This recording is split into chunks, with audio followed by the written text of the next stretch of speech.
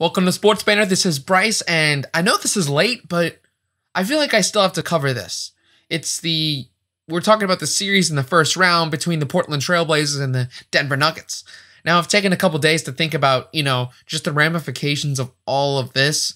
And I've been thinking about, Damian Lillard and the aftermath of the series for the Portland Trail Blazers, which they lost in 6 games against the Denver Nuggets. A Denver Nuggets team, which, by the way, doesn't have Jamal Murray, one of their better players.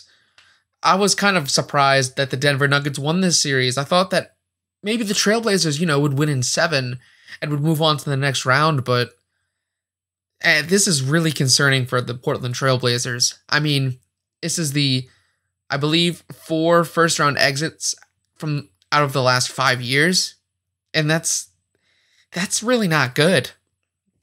It's terrible, and I mean, it's terrible to the point where Coach Terry Stotts,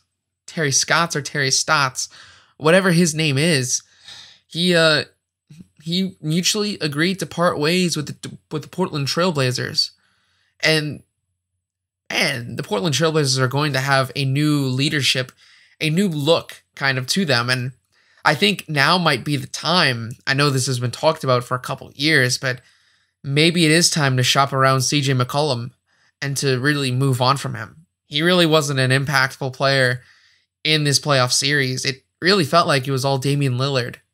And even if Damian Lillard, scores 56 points in a playoff game, they still lose to the Denver Nuggets. It's ridiculous. It's kind of sad. I feel bad for Damian Lillard. I know he loves the city of Portland so much, but I also think he really has a little bit of a drive to win a ring, to win an NBA Finals. And it's tough when you're on the Portland Trail Blazers, just because of, how things have been run. The amount of, they're trying to go all in for Damian Lillard. They're trying to go all in, but it's not working. They're not getting anywhere. I mean, I thought that this Gary Trent, Norman Powell trade could, push them up to the next step. Getting back Enes Kanter could be, a next step thing. But they didn't even make it past the first round against a wounded Denver Nuggets team who, they're still good. They're still amazing. Nikola Jokic, to me, is the MVP of the league. You're going against a team like that, Michael Porter Jr. stepping up, and then you have Austin Rivers coming out of nowhere and really surprising us this playoff series, kind of like an I'm back kind of statement. You've got players on this team, and then even players like Aaron Gordon, who he just got onto the team, and he's making a good impact for the team. Just all of that combined, I was just surprised that the Trailblazers would lose. And now for the Trailblazers, it's trying to find a head coach.